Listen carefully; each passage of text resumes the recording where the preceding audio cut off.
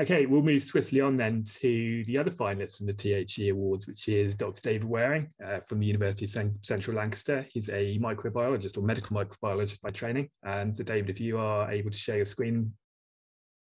Thanks very much for the invitation. Yeah, it's a funny thing. I've been in teaching for very long, actually, so I was a bit flattered and surprised and a bit shocked for my head of department to say we're going to put you forward for this innovative teacher of the year thing, because I didn't know whether what I was doing was innovative or not. It was just what I was doing essentially.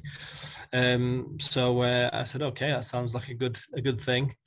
I actually spent about 21 years working in the National Health Service. That was my first career as a biomedical scientist, as a medical microbiologist, and some good experiences with public health England before, when it was called the PHLS, and then I ended up working in the commercial world for about 17 years in a variety of different roles before I sort of gave up the travelling life and came to UCLan as a lecturer, really to kind of see out the twilight of my career. That was the idea. And so I'd sort of been here 4 years now, and the first couple of years I had a sort of free reign just to teach microbiology and not be burdened by any administration.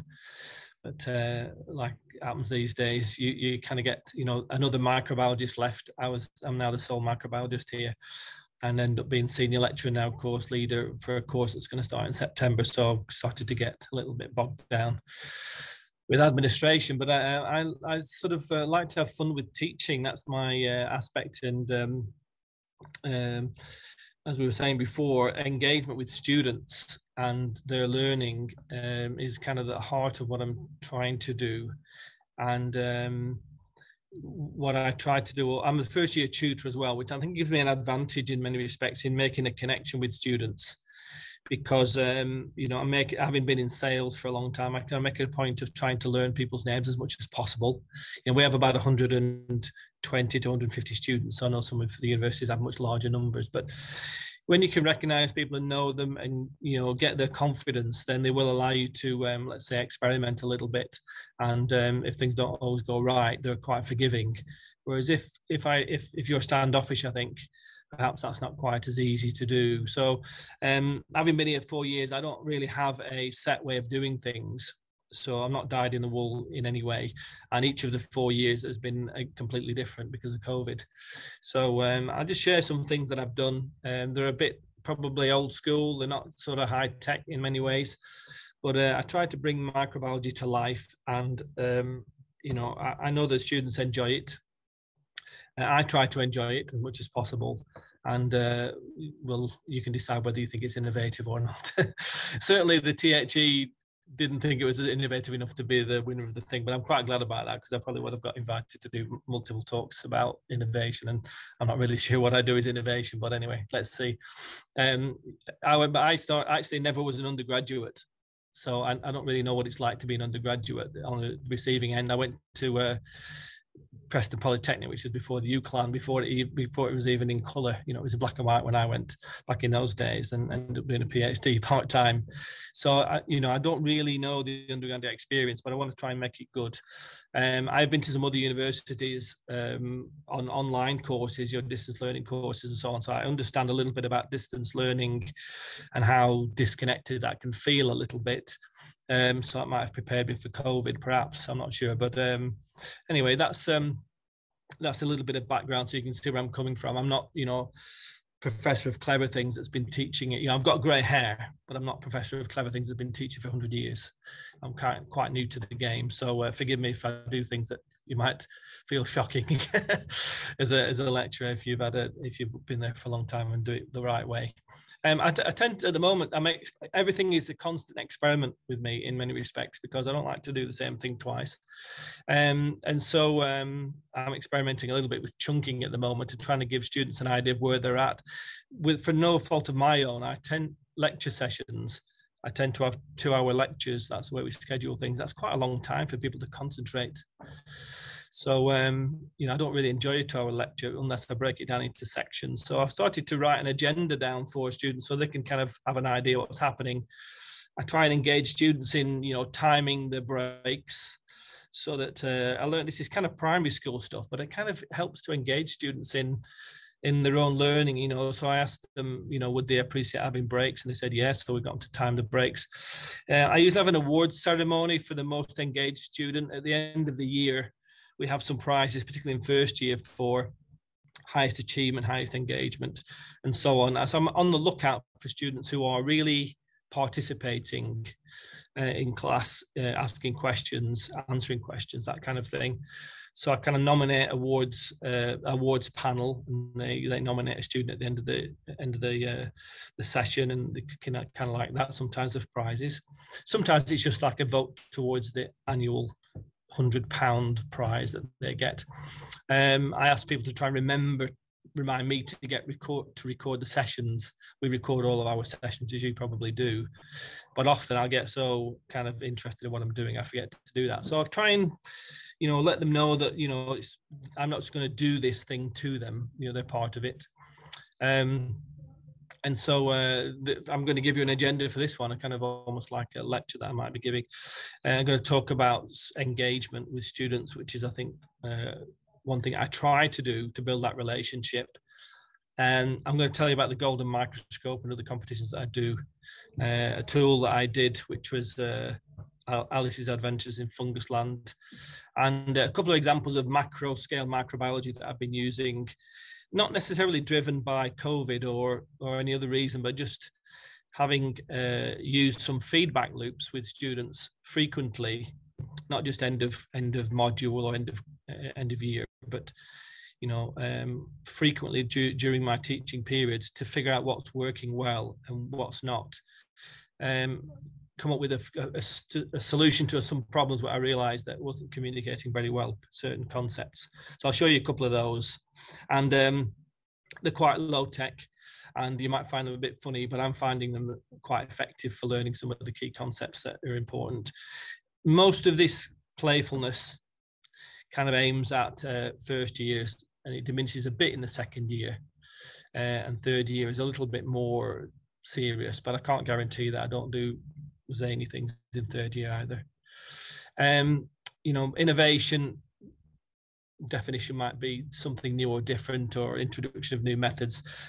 As I said, I wasn't given the opportunity to watch seasoned professionals do it and mimic their methods. I had to teach some sales lessons, so I just got going with it, and this is the way I do it, and it seems to be a bit different than perhaps the mainstream way of teaching. I'm not sure if it is, but that's the idea. When I was working in sales, we talked about getting sales by catching the attention of the customer, generating interest, developing a desire, and providing a roadmap to sales. And I would just change that to success for students. You know, I tell the students that I want them to be successful, and it's important to me, and it should be important to them. Try to create that emotional connection. I try and develop a desire for them to want to learn more. Try and make the subject as interesting as possible. And I think I have some advantages there because I've worked in 2 different industries, and I do quite a range of jobs, so I can sort of bring that to life in some of my personal experiences. And I do try and get their attention every now and again. I dressed as a gram-positive bacillus yesterday, actually. So that's the kind of thing I do. The golden microscope, I thought of this. This is one thing that I use as a prize, but I sort of created this legendary golden microscope thing, which I just had a second-hand microscope and sprayed it up. And students, you know, this is the award for good engagement in a session, and they get a chance for a selfie with the golden microscope, and most students are happy to do that and have a smile when I bring it. Sometimes I don't bring it, but most times I bring it. You might see in the background on the left-hand side there some balloons. I have one here. This is a gram-negative bacillus with a flagellum. You know, again, silly thing, but actually I've used that quite effectively to talk about gram staining and peptidoglycan and action of penicillin and stuff like that. And sometimes I might just bring those balloons and leave them at the back. Don't even use them in a lesson, but somehow it's just playing on the mind of the student that oh yeah, what's that? I remember that. you know, in the first and second years for us, it's a lot about knowledge acquisition and using as many tools as possible to try and connect some of these key concepts. So Golden Microscope's one of the sort of prizes that I use, and you can see this one's got a smile, and actually has me with a smile on her face, and Julia, who's covering up her broad grin with a mask, but it's quite popular. And another competition element, which I sort of introduced a little bit of a competitive element in reflecting and trying to prepare for this talk.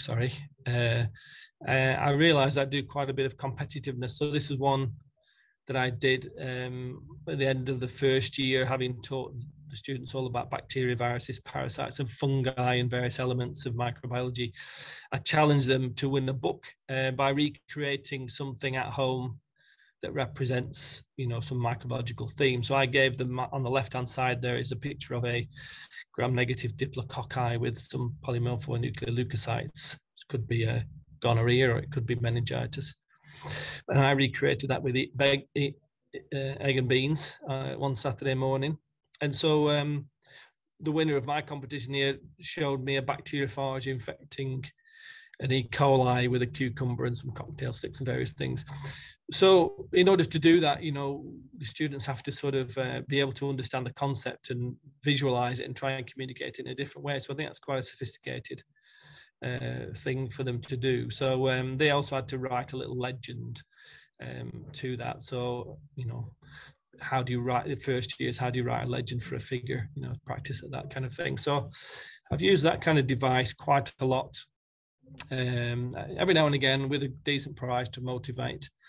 As we were saying before, you know, that engagement with students and what works and what fails. I think I had 4 entries to this one out of about 100 students. So I try not to get too disappointed that not everybody wants to do this fun thing that I think is great. You can only connect with a certain amount of people at a certain amount of time. That's something I'm coming to the realization of, is that, you know, you've got to provide good and interesting content, and some students will connect with it very well, and others, it's not so important to them, or they just want to pass their exam. And so I'm finding that out a little bit. I was most pleased, actually, just as an anecdote, in yesterday, one of my first year students showed me a picture. She'd been to London in the reflection week break and taken her mum to see the Broad Street pump, which is very legendary in epidemiology for John Snow and his intervention with cholera in London. So she'd been so motivated to, you know, take that lecture that I'd done on epidemiology and go and take her mum. That's really, I find that a very pleasing thing, that you feel like you've made a connection. So I shared this actually through the Dryer Lab Science Network as an example, which is something that I did, actually, it's pre-COVID, this one, but I was trying to demonstrate the principle of lateral flow devices. And I used to use Clostridium difficile GDH and toxin assay as the example, but it's, you know, antibodies and antigens, they're sort of invisible, aren't they? So you have to visualize them some way, and we have to find all sorts of ways of doing that with ELISA and so on. But even that, I found that there was, you know, quite a lot of misconception about how these things work. So I'd sort of scaled it up a little bit, and so I used some clothes pegs of different colors and stuck some colloidal gold beads onto them. And I think the next slide will show you. So these are reagents.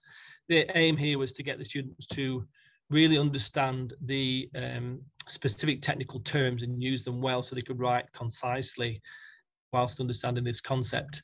And so they were tasked, this was their task.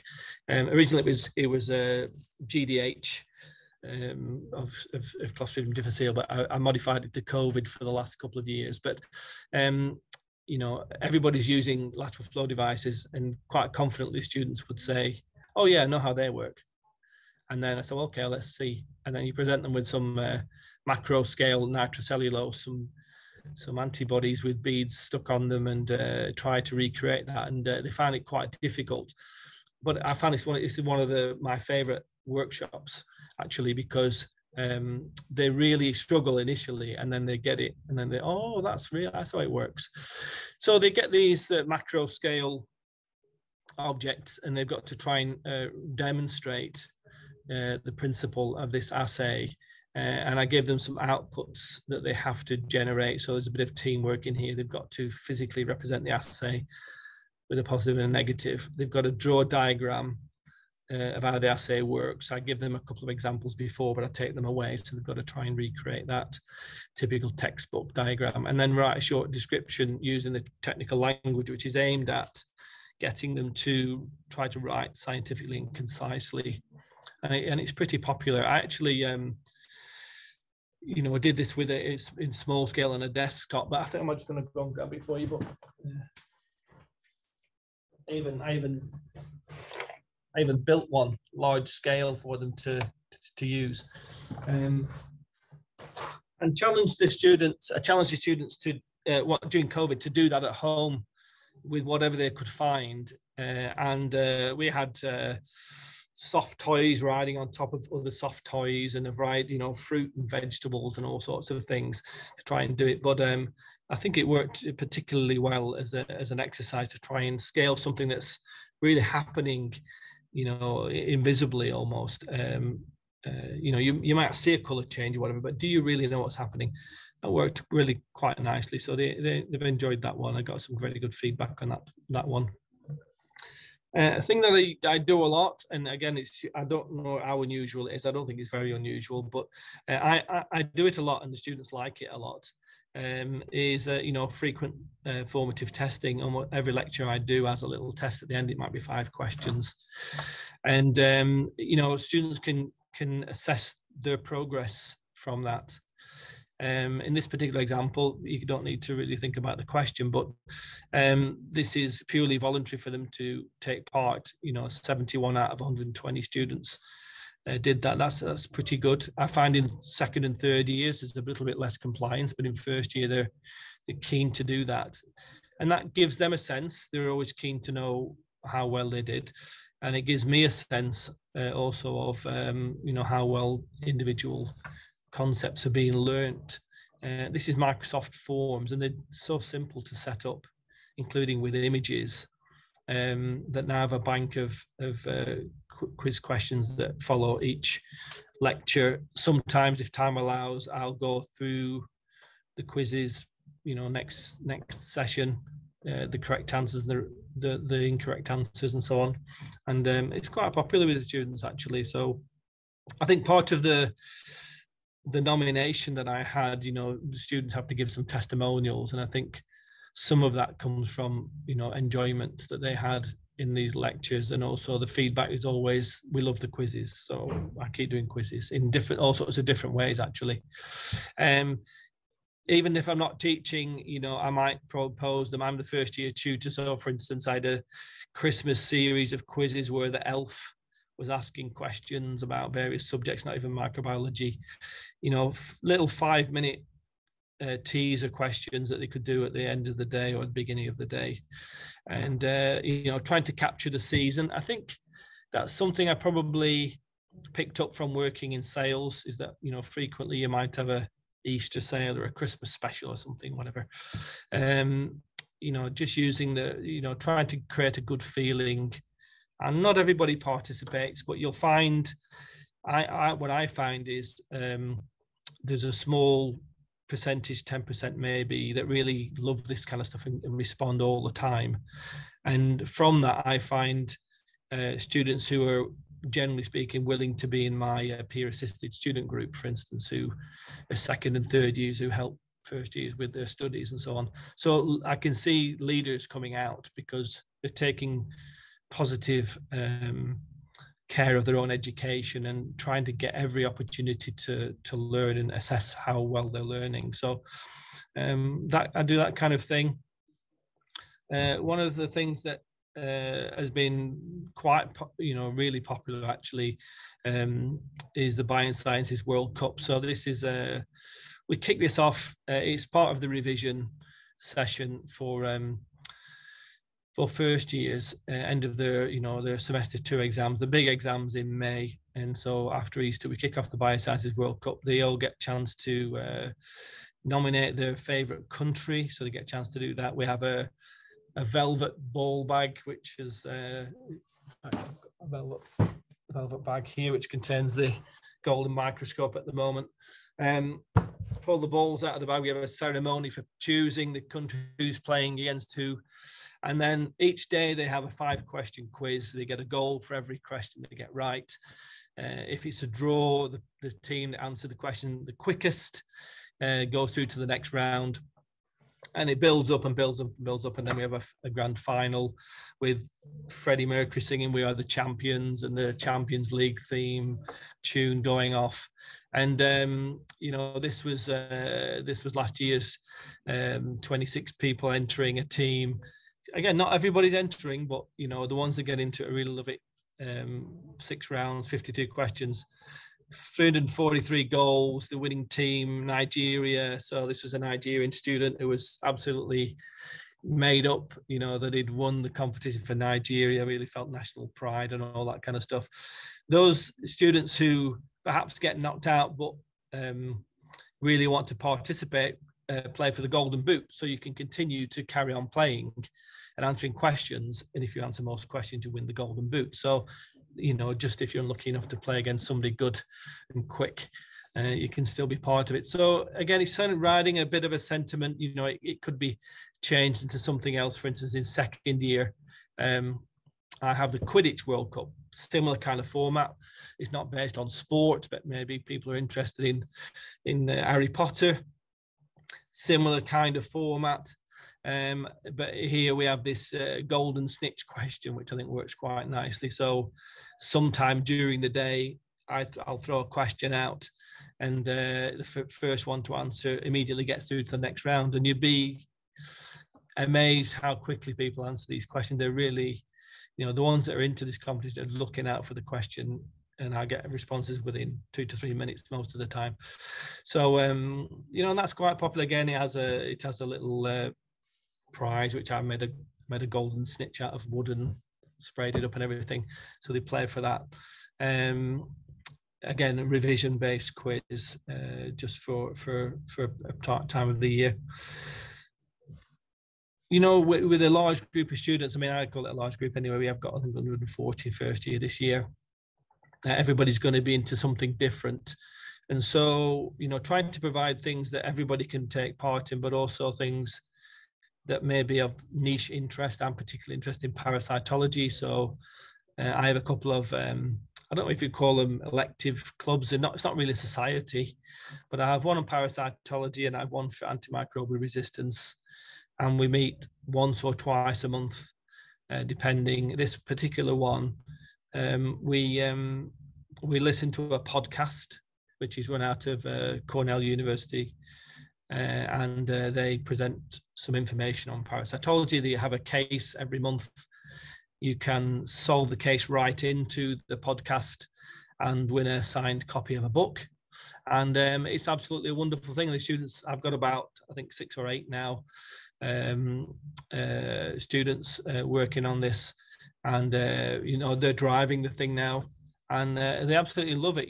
Every time the new episode comes out, there's a flurry of emails going around. Well, we've been mentioned again. We won a book last time. In fact, last time we won the book, and the authors of the podcast said, this sounds like a really good cause, because we obviously advertise it as the Parasitology Club of University of Central Lancashire, and they said we can have enough books. How many books do you want? They asked us.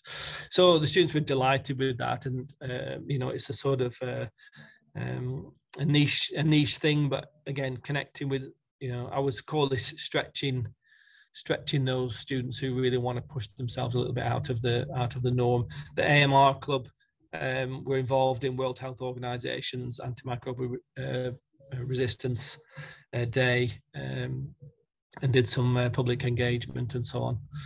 So little niche things which don't take too much of my time. They're part of my, I'm not a full, I'm not engaged in like say a major research program, because this is sort of the twilight of my years, as it were.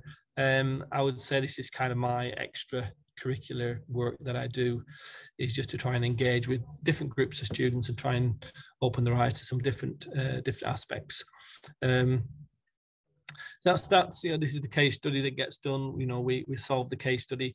Pretty advanced skills in terms of understanding, clinical scenarios, geography of different parasites, symptomology, diagnostics, and so on. And those particular students that engage in this, I think, they really would developing their microbiology skills, really stretching themselves. It's really nice.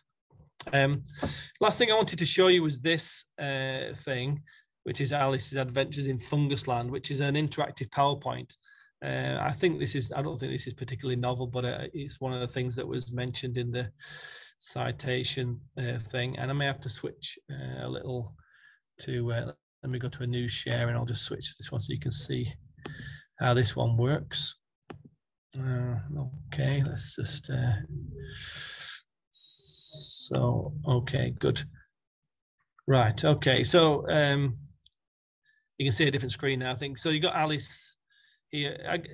It's got like an instructions page on how to do things, and then the students get, images. So for instance, if you want to dive into this manky looking foot, click on that and it will tell you about superficial mycoses.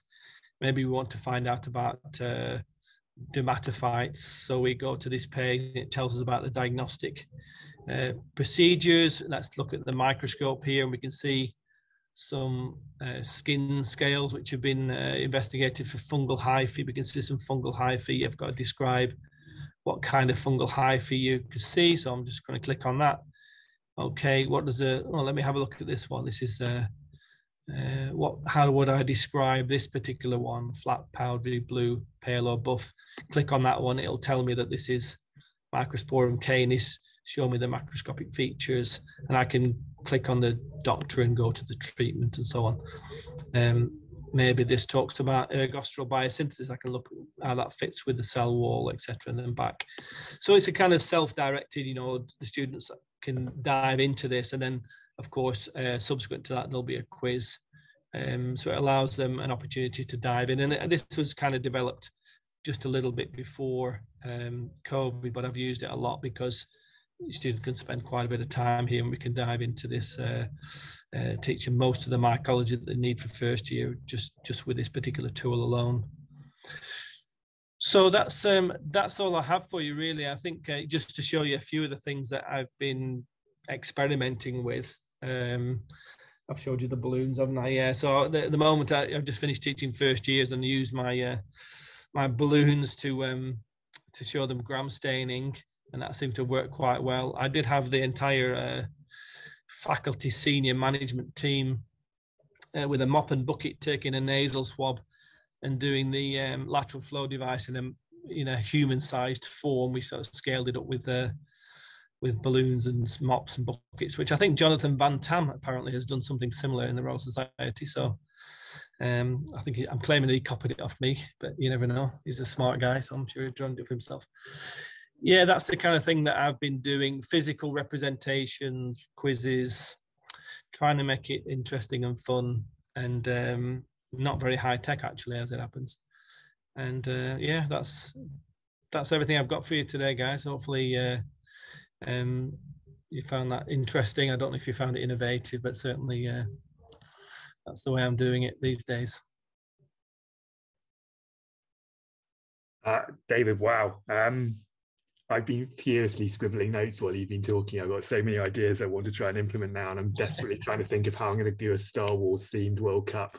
I love that idea. It's just so good. That's your thing, yeah. Well, that's it. If you've got something that you're interested in, you've got some terminology, it just brings it to life. Yeah, that sounds like a good thing. Yeah, I don't know what they'll have something, won't they, on Star Wars where they can compete against each other. I'm sure we Good luck with that. If guys have got questions that they want to pop into the chat or they want to unmute, then please do. David asked a question right at the start of your presentation when you were describing your background. So do you think that your background of coming in a different path means that you're not set in the mind of this is the way it was done to me, so this is the way I will do it? Do you think that actually helps you be more of the innovative teacher that you clearly are? I think so, yeah. I mean, we had some tutorials from Phil Race. So I know he's got, does a lot on pedagogy and so on. And he talked about sage on the stage and all that kind of stuff. And, I don't see myself as, terribly academic. More like, let's just say, got some good life experiences. So I wouldn't call myself a sage on a stage.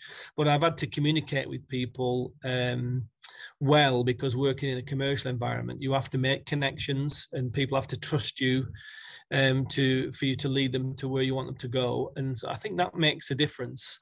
And I think having, different experiences in different jobs, I can bring, I do tell a story every now and again about when, back in the old days, I did this, that, and the other. So I'm not set in any way. I wasn't given a template of what to do. And in fact, quite early on, after the first year, the other microbiologist who'd been here for 25 years retired. So I didn't really have anything to follow. I had to kind of make it up. And I don't take myself too seriously. I take microbiology seriously. I really want people to love it. And I think I'm quite emotional about my delivery. I'm passionate about it. And I think students hopefully will see that passion and find it. I had mentors which gave me opportunities to do things that were a bit different. And like with my little clubs that I do, I think I like to try and offer the same thing. If I can help one or two people step out of the mass of the students and do something a bit different, then that's what I will try and do, and go a little bit extra mile for students who really show the effort and want to do something more. But yeah, I'm not set in my ways, that's for sure. I'm not even sure if I will ever get set in my ways. I keep experimenting with different things. I think in terms of the passion that you show, and very clearly Hazel said in the chat, it makes me smile. It even makes me want to study microbiology. So you've already reached somebody in the audience today on that, clearly. Isabel asks, how do you get a budget for these things and help to do these activities? Is that just goodwill from colleagues, or is there how do you actually fund all of these things? Budget? I mean, this is all low key. I mean, if I buy balloons, I just buy them myself. I bought a bucket and I'll go grab my bucket from under.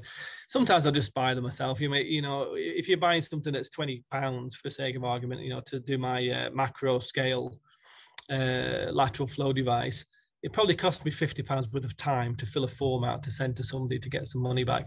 I just see that as a bit of a waste of time. I don't worry too much about it. Everything's pretty low budget for me for these little gimmicky things. Bag of pegs, £1 from your cheap B&M bargains or whatever. So nothing's really expensive. I'll sometimes, I bought a few books myself. I don't want to get sort of. Sometimes it's more effort to try and convince someone to do something. I'll often fund these things myself, quite honestly. Yeah, but it is low tech stuff. I mean, for me, that's the beauty of it. If you can do something with pegs and stuff. I mean, I sometimes go to what's it called? That place where they have all that crafting stuff. I'll go looking around. My wife likes to do that crafting. So I'll go looking around. I think, what can I get from here that will give me an opportunity to demonstrate something? Because microbes are pretty small. Microbes, so you can't often see them, and it's like a picture, in a textbook. And how can you bring that to life? So I'm constantly trying to find ways to scale up things to try and get better understanding. So yeah, I quite like doing that. It's quite creative. Like our former speaker, I forgot what her name was, Kath. You got to be a bit creative sometimes, and it's quite fun. I quite like that. On that note, where did your inspiration come from? Is it just you'll see something and come up with an idea, or? I woke up the other night thinking I should be a stand-up comedian. Sometimes I want to try and make people like what I do. So, kind of constantly I'm a bit, imposter syndrome. Am I any good? So well, somebody will like this. I don't know. It's just a kind of creative mindset, I suppose. Is how can I make this come to life realistically? I had a guy who taught me ONC, bearded guy, you know, whole knitted cardigan, used to jump on the desk and wave his arms around like flagella. You know, you kind of get it, don't you? You know, you get what's he talking about, this thing waving around. So my little, you know, this kind of thing, I thought, what will people think about that? Actually, they loved it. I tried it with third years, right? And I was doing things like gram-negative diplococci, right? Put them near my head, meningitis, Neisseria meningitis. Put them near my genitals, Neisseria gonorrhea, right? You think, that's a bit daft, isn't it? But to be honest, they loved it and they thought it was funny, but they also thought, you know something? Yeah, I can remember that. And I got some people saying that was a good way of doing it. So I'll try stuff. And as Kath said, sometimes you try it and you think, oh, I went down like a bad joke. And you don't try it again, or you try and perfect it or improve it or whatever. So I will try things, and I'm not too worried about if it doesn't work perfectly first time. But I'll try and get feedback. You know, often I'll give the students a piece of paper for something in the lecture, and make them produce something. I'm talking. I don't know how long we've got, but make them produce something. I trained actually as a high school teacher for a year, and what they do a lot in high school is they make students produce something as a result of the learning, and you can't get away with having not written something down in your book. So I'll get them to write something down, and then I'll see whether they're getting it or not, and I'll ask them to write on the back, give me some feedback on the session. Did you like it? Did you not like it? What was good? What was not good? So if you keep harvesting that, you've got an idea, and that you can constantly improve what you're trying to do. And if somebody says, yeah, that was really great, fantastic, then you know that you've connected a little bit. So I think feedback from students, as much as you can get, it simply is really valuable to know whether you're making that connection. So I do quite a bit of that. Yeah, I think that willingness to try something and fail is so important. Yeah, having an environment where you can do that is equally important. Yeah, Dave's just don't have much reputation, you know, to do the damage. You know, I'm not a professor of something, you know what I mean? So I don't really feel like somebody will say, oh, he's no idea what he's talking about. So I feel confident enough to just try some things. Yeah. So David's popped in the chat, the sort of thing that students always comment on in my lectures is the objects brought in. So obviously that's a really good way of explaining things and getting students to remember. Yeah. I mean, what odd one out? That's a good one, isn't it? You know, put a slide, what's the odd one out? And it could be any one of the 5 things you put up there, but it's a talking point. Why do you think it's the odd one out? You know, or what have I brought this? What's in the bag? You know, it's just, it wakes people up. You know, that's another thing I got from high school, which is, you know, the active starter. Is like we're now doing stuff. You know, don't wait to join in. We've started. Get your mind on this thing, and like you say, sometimes I'll just bring something and I won't even use it. It'll just sit in the background, and the students be thinking, "What's that for?" Yeah, worms. That's a good one. I got some worms. I got some ticks for my dog. Fetch them, and you know that's a good conversation pieces. Yeah. But I have a lot of stories that I can bring from when I was working in microbiology as well, which I think is good, you know, helpful, sometimes emotional. Yeah, that real world context for the students. Yeah. I think that somehow is helpful because I think it can be, you can be considered. You tell me if you're a lifelong academic, then you might. I don't know if people perceive that, you know, is that your job? Then you're not doing another job, right? But I've done, for instance, investigation of cerebrospinal fluid on my 4-year-old niece who had meningitis.